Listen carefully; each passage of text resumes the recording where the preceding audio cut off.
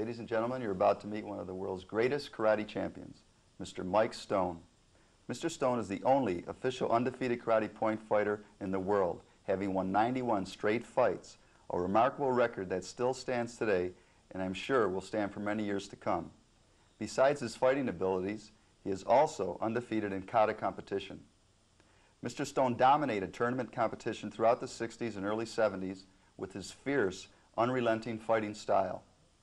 He is the first superstar of American karate, winning the Black Belt Grand Championships at Ed Parker's first 1964 International Karate Championships in Long Beach, California. He repeated this feat again in 1965 by winning the Black Belt Fighting and Kata titles at the Internationals. In 1971, Mr. Stone was recognized for his outstanding achievements by being awarded the Black Belt Hall of Fame Fighter of the Year Award. He holds the Guinness Book of World Records for the highest flying karate sidekick at 7 feet. A man of great insight and innovation, Mr. Stone is credited with introducing the first prototype of safety sparring equipment, which is virtually mandatory in competition today. He is also an accomplished author, having written the best-selling book Electric Karate, and is the first to introduce the phenomenally popular ninja movies to the U.S. with his screenplay for Enter the Ninja. He has choreographed numerous fight scenes for martial arts films, his most recent being The American Ninja. And after completion of this interview, Mr. Stone is on his way to the Philippines to star in Tiger Shark, a movie which he has produced and written, and of course it will introduce many exciting new weapons and fighting techniques. So today, for the first time, you have the opportunity to see a champion up close and get his insights into the winning philosophy of the martial arts. How you doing, Mike? Very good. Great. That's a hell of an introduction. I almost ran out of air. Well, that's only a little of what's been written about you, and I'm very proud to have you here, and I'm sure the audience is very excited about what you have to say about the martial arts and what it takes to be a world champion. Thank you. I hope so. And I'm sure they're wondering what brought you into the martial arts. Well, it actually started when I was in Hawaii. You know, growing up in Hawaii, it's a situation where there's so many different cultures and nationalities that pull themselves together. It really is the crossroads of a lot of nationalities, and as a result, growing up in that environment, we had a lot of influence with the Japanese, the Chinese, the Filipino, many different races. So I kind of gravitated pretty much to the Japanese culture, and as a result, started to watch a lot of their films. And of course, with such an Oriental influence, the martial arts, was it being taught all around the islands? Oh yeah, karate and judo and aikido was very popular in Hawaii, and still is. But and where did your formal beginning start? well, I started actually when I was in high school. It was my junior year in high school, and I started taking aikido. And from that, not really thinking about ever getting involved in karate at the time, because my interests were primarily in the different sports, in basketball and football and things like that. So, but again, primarily from watching the Japanese films, I really got interested in the arts.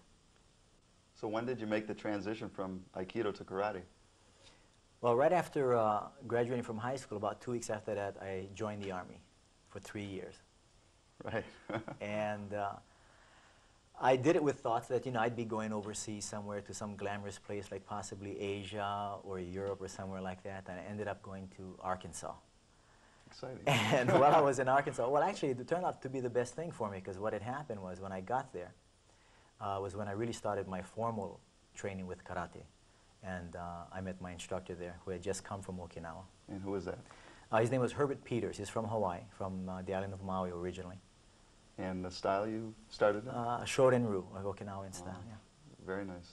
And how long were you in it before the competition started?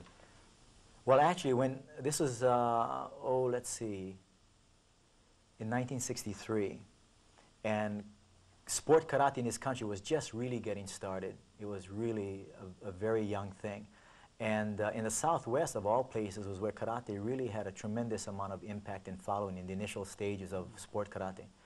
And he had an invitation, since we're in the 4th Army area, which is the Southwest and the South, to go to a tournament in Tulsa, Oklahoma, sponsored by a guy named Lou Angel. And at that time, I had just completed my 3rd month of training, and I was promoted to a brown belt. So he thought that would be training hard. Yeah, we were. That's all I did. Yeah. So what happened was we ended up going to this tournament just really to find out pretty much where we were with our training, nothing more than that. And, you know, to go out and have some fun with it. But that was the first tournament we went to, was in Tulsa. And did you compete as a fighter or Well, I kata? did both. I entered, you know, there's a kind of cute story to that because I really admired my instructor very much, and I still do today because of the subtle lessons that I learned, not the obvious ones that everyone goes through, but the subtle things. And one of it was that he had such a very simple way of putting things that had a tremendous amount of meaning that I took literally. For example, he says, well, you know, if we're going to compete in this tournament and we're going to pay $5 entry fee, we might as well win a trophy. So I took it literal that if I was going to pay this $5 entry fee, I might as well bring home something. Then he said, well, you can enter 2 divisions of competition and pay $10 and get 2 trophies. And I said, well, gee, that sounds pretty good. Well, what he didn't tell me, and what turned out to be even better, was that for a $10 investment, if I did well in kata and freestyle, I would win 2 trophies. But the tournament was set up that if anyone could win both kata and freestyle at a tournament, the tournament would normally give them an extra trophy free, which was bigger than both of the other 2, just for being the most outstanding competitor. So that was like a bonus, an extra reward for your efforts. So that's really what ended up happening to us. I started winning in both divisions and ended up with 3 trophies rather than 2. Mike, what drew you to competition, though? A lot of people, they study karate and they couldn't care less about competing. But what was it that 91 straight fights? I mean, that's amazing.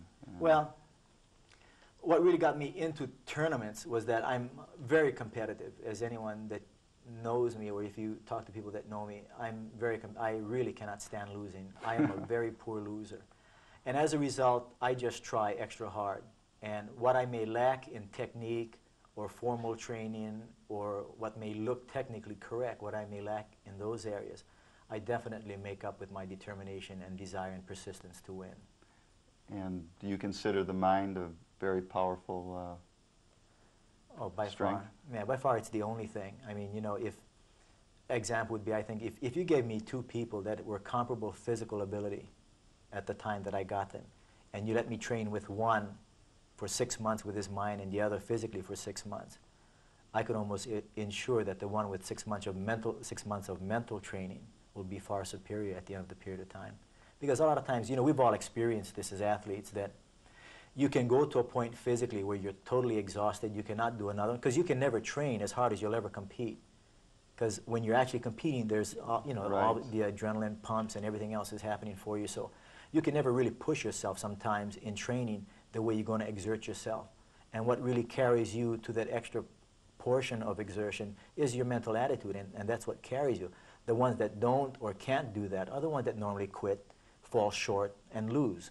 The ones that have that mental extra is the one that put them over the top. But how did you develop this strong determination?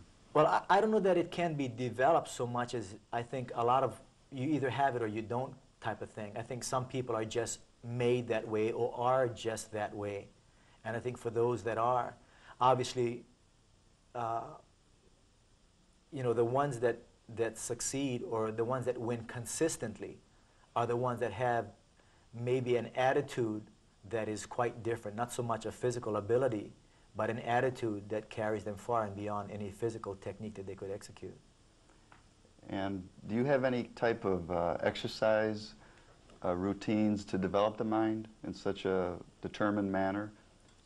Yeah. That you would, that someone could more or less study? Let's say there's a fighter out there and he says, boy, I have a great roundhouse kick and I have a good punch, but I'm just scared. When I get in the ring, I have fear, I have anxiety, and no matter how strong you are physically, it isn't going to help unless mentally you can meet the opposition. Yeah, that's the point I made earlier. That in fact, there are several people that have come to me, black belts, that have already been training for a while, that have done exactly what you said. They've come to me and they say, listen, Mike, you know, I can do anything anybody else can out there, technique-wise. I can execute as well as anyone. I'm as flexible as anyone. I'm as comparably strong, you know, within reason of anybody else that I compete with. But I don't know what it is that, you know, I get to a certain point, I win so much, and all of a sudden I kind of hit a wall, I hit a mental block, and I just can't seem to pull myself beyond that point. And with two of the people that I've worked with specifically that I can think of, you know, right now, and the change was a mental change.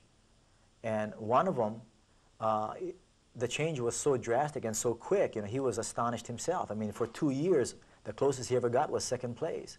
And after just about 4 lessons of primarily talking to him, not getting out there to do anything physical, we just changed his mind. We changed his mental attitude about what he was doing and about who he felt he was. What were his biggest mistakes? Well, it wasn't a mistake, again, a physical mistake. It wasn't anything he was executing. He was just afraid. He was afraid of fighting people. You know, his primary fear was fighting black people. He thought that they were superior athletes, and as a result, whenever he came up against a black athlete during the finals, he always felt physically inferior, and that restricted him from winning. So you more or less broke down that wall. That's right, yeah. Just changed his attitude about that. That's what most people are really lacking. I can remember as a competitor myself in point fighting, I felt prepared physically, but mentally there was this anxiety and fear. But when I got in the ring, it was never as bad as it seemed. I never got hurt. You know, you looked at a big guy, says, oh, he's going to pulverize me, but it never happened. Yeah. Because well, you know, it's like fear itself. In the seminars that I do, I tell a little story about myself when I was a child. And the story primarily is this, that when I was a little kid, I'd make a mistake, right? And, you know, the first thing my mother would say is, boy, when your dad gets home, you're going to get it. Well, my dad just left 5 minutes ago to go to work. So I got 8 hours of fear. I mean, by the time he gets home, I'm sweating, you know, I'm worried, Jesus, what is he going to beat me with? You know, I'm thinking of, but what normally happens is that fear never realizes itself. I mean, my imagination gets totally out of hand with that fear factor and worry. And I start creating these monsters in my mind as to what may possibly happen. And Right. they never do. And when my dad finally gets home, you know, it's like, well, Mom told me what you did. And I'm like, well, what? He says, well, just don't do that again. I says, is that it? You know? And here I'm expecting to get beat to death, you know? But how does one psych themselves up for competition? I'm sure these fighters want to know how you got through so many matches, and your matches, looking back in the record books, they didn't last more than 20, 30 seconds. Yeah. What were you thinking about? How could you control the ring so well? Well, let me go back to my initial training, and maybe I can kind of set up a mental picture for you to see how it worked for me.